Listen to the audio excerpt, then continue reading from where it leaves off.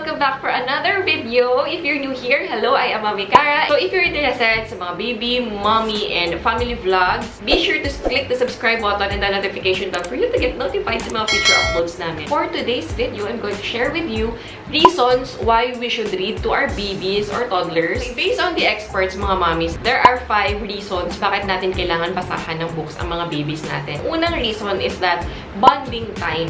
Reading to our babies, to our newborns, to our toddlers builds a bonding between us. It builds a bond between you and your child. Number 2, reading teaches baby about communication.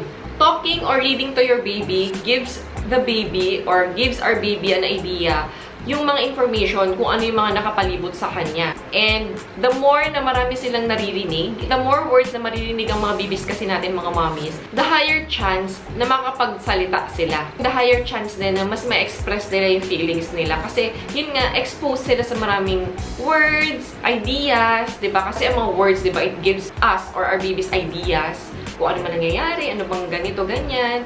So, kung palagi mong kinakausap, palagi mong binabasahan ng mga stories, kwento, yung mga baby mo, the more nalalawak yung imagination niya and the higher chance talaga na mas, ano mo yun, naiintindihan niya and mas makapagsalita siya or ma-express din niya yung kanyang feeling. Okay, so based on my experience, mga mommy, reading or talking to my baby is talagang malaking tulong yun. I mean, ito lang napansin ko lang to based on my experience na palagi nakausap yung anak ko. Palagi siyang binabasahan din ng books. I mean, may reading time kami. And yan, lagi lang may kinakausap. Even she's a month old, ilang buwan pa lang siya, kinakausap na namin siya lagi. And we really see na nagre-respond siya. Nakipag-communicate siya kahit hindi pa siya nagsasalita.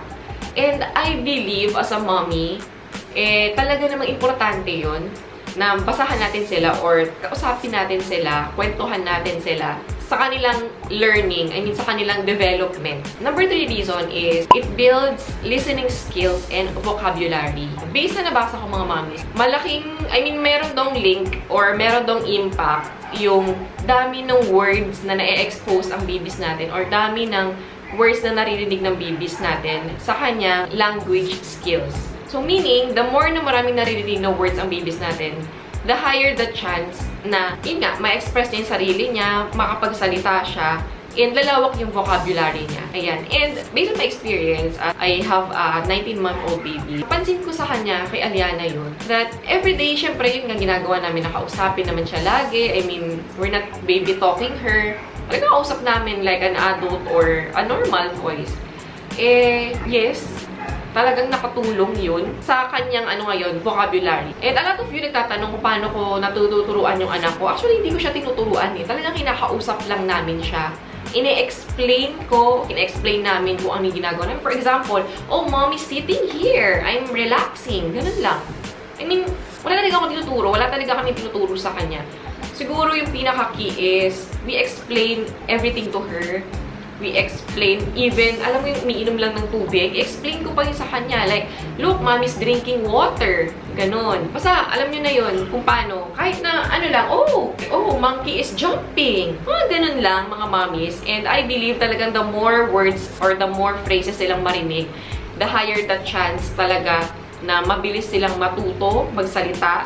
Take it from me. And, wait, if you're a mom and your baby is same age as mine and hindi pa masyadong nakakapagsalita yung baby mo, pero you know that she can understand you and, I mean, hindi nag-worry yung pedya mo, then okay lang yun.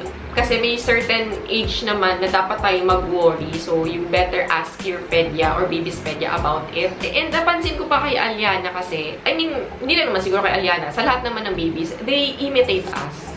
I mean, they love to imitate us. So, kung marami tayong words na sinasabi, the higher the chance na i-imitate nila kung ano yung sinasabi natin. So, kung ini-imitate nila yung sinasabi natin, the higher the chance na lumawak yung vocabularies nila. Diba? And imaginations, ganun. And it's very crucial or important sa kanilang learning. Number 4 reason is it boosts brain power. I mean, self-explanatory. Kung lagi natin binabasahan yung babies natin, lang, for example, diba, may mga books kasi ng mga babies natin, diba, may mga shapes, colors, numbers. So, kung lagi natin binabasahan yun, mas mabuboost or mas makakasa yung kanilang thinking and listening skills. I mean, reading to your baby, it invites them to identify, to point things, to point pictures. And I believe talagang malaking bagay yun sa kanilang developmental and thinking na skills. And mga mommies, reading to our babies kasi it helps them build their memories and it stimulates their imagination. Sabi ng mga experts, somewhere nabasa ko na yung mga babies daw na binabasahan since newborn sila, talaga namang mas malawak yung vocabulary kaysa sa mga hindi. Kaya naman, wala yan sa age ng mga babies natin kung kailan natin sila i-start basahan.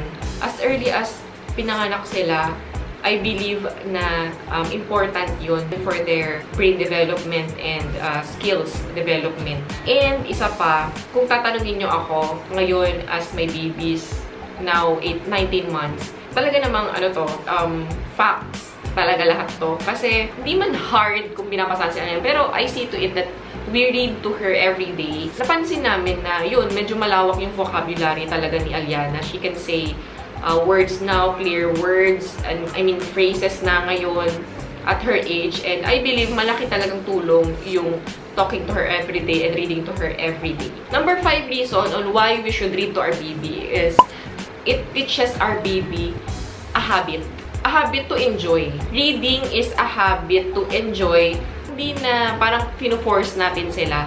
Kasi kung lagi na, parang routine na, i-enjoy na nila yun. Parang may enjoy na nilang gawin. Hindi yung parang pipilitan na lang sila. So, yung 5 reasons sa mga experts, mga mommies, is I agree to that all. Yun nga, based on my personal experience kasi, kung kina-follow nyo kami sa aming mga social media accounts, nakikita nyo naman na she's very talkative talaga. And she loves books.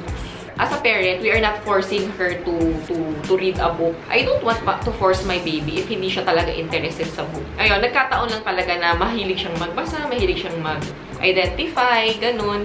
Pero mga mommies, if your baby is not interested pa, I mean, syempre ikaw as a mom or as a parent, you are trying to, yun nga, inculcate or to give or to make a habit or a routine pala to read to your baby, to read with your baby, diba? Pero kung hindi pa siya talaga interested, hindi niya gusto, like, kasi i-assess mo yun as a mommy or as a parent eh. So, kung hindi pa niya gusto, then bukas ulit, huwag mo na ipilit ngayon. Kasi one day, bigyan na rin niya magugustuhan yung isang bagay eh. May mga ganong moment kasi yung mga babies natin. Eh, huwag natin sila i-pressure. Yun, like ko naman sinishare sa inyo mga mommies that we should observe our baby's interests. Bilang nanay naman or bilang parent, hindi natin maiiwasan mag-compare ng mga babies natin. I mean, meron healthy comparison kasi, pero meron din hindi magandang nagagawa ang pagko-compare ng mga babies. But as a parent, ang matitip ko sa inyo is that focus on your baby's interests.